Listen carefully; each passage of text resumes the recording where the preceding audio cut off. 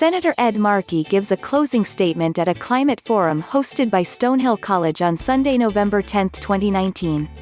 Senator Ed Markey describes the push for another coronavirus stimulus package as the epic battle of his career, with Democrats, Republicans and the Trump administration at odds over boosts to unemployment insurance, stimulus checks to Americans and aid to states and municipalities.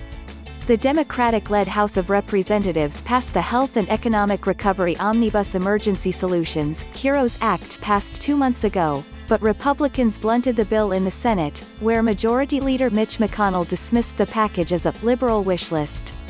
One of the major sticking points for Democrats is the HEROES Act's $875 million for states, municipal governments and tribes, which have been hit with unforeseen revenue losses that have forced more than 1.6 million layoffs throughout the pandemic.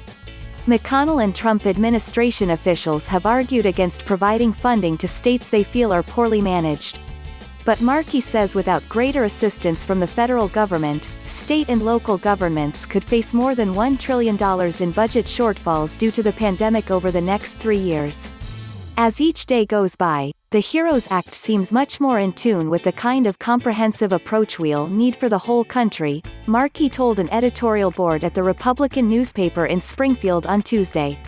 The Democratic senator argued too many red states decided not to learn anything from Massachusetts, New York and Connecticut, and he said Republican governors and senators may get on board with Democrats' push for more state and local funding as new coronavirus cases spike in communities throughout the South and West. Red state mayors and red state city councilors are realizing that they need help, that their economies are now heading for the ropes, that their hospitals are desperate for more personal protective equipment, more testing, Markey said. Another factor that might generate more buy-in for state and local funding is the Trump administration's insistence that schools reopen nationwide, Markey argued. So far, Republicans have said no to extending unemployment and no to any help to cities and towns, but at the same time, U.S. Department of Education Secretary Betsy DeVos says, "We want all schools to open," Markey said. "If you don't have help for cities and towns, they're going to be laying off teachers, they won't have food for these kids. I think that facts on the ground, reality, is about to slap them in the face." Last week, Markey noted that in Massachusetts alone, public employee layoffs included more than 2,000 educators in 47 school districts.